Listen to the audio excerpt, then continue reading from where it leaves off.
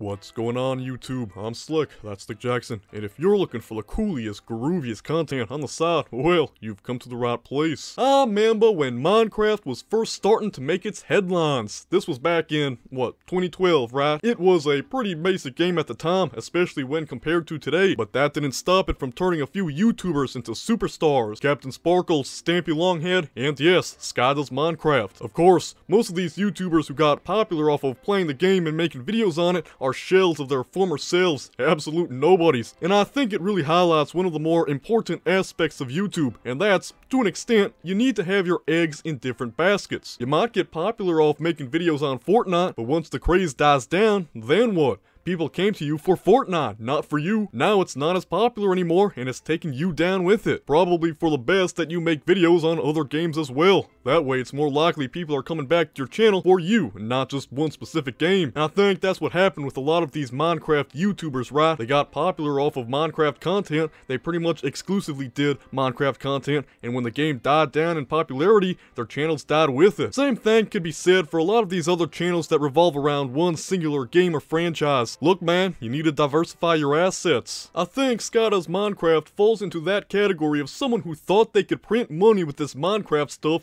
but was then hit over the head with a reality check. You look at the guy's channel, it's like walking through a virtual graveyard. 11.2 million subscribers, yet in most of these videos, the latest of which was from 10 months ago, you can't even hit 100k. Like, it's reasonable to expect that as you grow in the YouTube space, a lot of your subscribers stop watching you, and that'll reflect on your view count. But this is sad. Now, I know that Sky got involved in a bit of drama. Well, it's not even drama because the guy got accused of abusing a former partner. That's not drama, alright? That has real-world implications. Now, whether or not said accusations are true or not, I don't know. I haven't looked into the situation that much. I might later, but it's not really worth to do it now. But it's safe to assume that all these accusations and such have taken a toll on his online presence. So, your YouTube channel is past its prime. A few YouTubers in this situation might do different things, you know. Some might keep making videos in the desperate hope they can turn their channel around. Some do, most don't. Some might give up because, well, they're past their prime, may as well. If they were smart, they save their money and put it into good investments and businesses so that they can retire without too much trouble. What does Sky do? He sells the damn channel. There's this website that I've never heard of it before. It's called FameSwap, and as you can probably guess, it's a place where you can buy and sell YouTube channels, as well as TikTok and Instagram accounts. I won't lie, it looks to be a pretty sketchy website. I tried to make an account to kind of see what kind of process you need to go through to put up a channel for sale. It wants your address, phone numbers, all that. I'm just like, no thank you. Like, this whole deal with trading social media accounts, botting followers and subscribers, these are all like, this is a business that I wouldn't want to engage with. The people behind them just don't seem that reputable. And, well, that and the fact that I don't need or want botted accounts or established YouTube channels.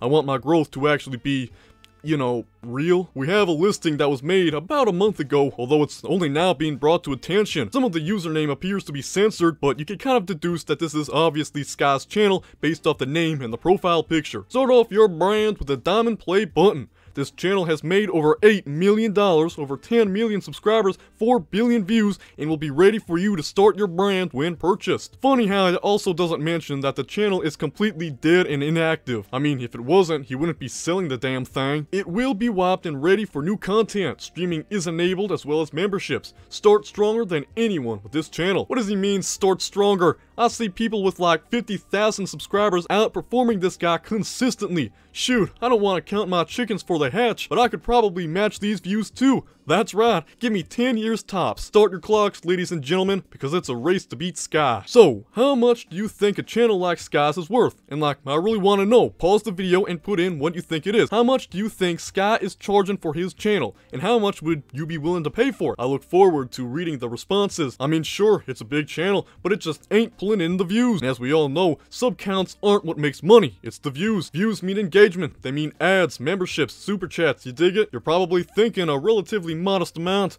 50k? No, 25. 10? Try $900,000. That's right, for $900,000, you and you alone could have Sky's channel. Alright, let's just let's just try and look at this logistically. Say you have $900,000 just lying around, and it's just too much damn trouble to start a YouTube channel of your own, so you buy up this guy's. Nah, ad rates are all over the place, but let's be generous and say you're getting $1 for every 1,000 views. And let's just say that every video consistently gets 100,000 views, which again is generous, because most of these videos don't even have 50. But again, we're being generous. Just so we're on the same page, in this hypothetically generous scenario, you're getting $100 a day. Not bad for a side gig.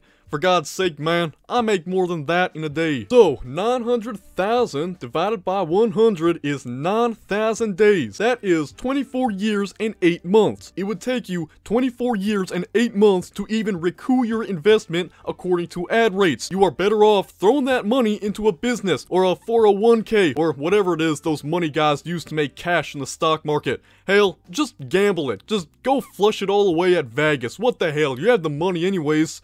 Ugh. And again, we're being generous here. We're not even taking into account that most people would probably just unsubscribe or stop watching because, well, what the hell? You subscribed for SkyDoesMinecraft and now some other dingus is running the page. Do the math. No one's gonna buy this crap. Anyone who's smart enough to have $900,000 ain't gonna buy this dead freaking brand. You want a YouTube channel? You may as well just make a new channel, because it's not like you're getting that much of a head start anyways. Honestly, I don't get the logic behind buying a YouTube channel. Now, maybe I'm just coping, but I always thought that the fun of YouTube derived from building your channel from the ground up. It's about building something, not just a channel, but watching you and your content improve and grow throughout the years, making connections and friendships with other YouTubers, and forming an audience and community that genuinely enjoys what you do. Can't really get that if you just buy one. I don't know what this Sky person's thinking, man. I mean, I know what he's trying to do. He understands that his channel is dead, and he may as well try to pass it off to a sucker willing to throw the cash at it. Get a quick buck while he's hightailing it off the internet.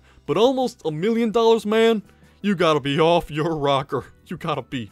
They ought to send you to the funny farm. Put you in one of them padded rooms, the rubber rooms, they call them. That's all I've got for this shtick, though. You guys do old Jack a favor and keep it groovy. Thank you very much.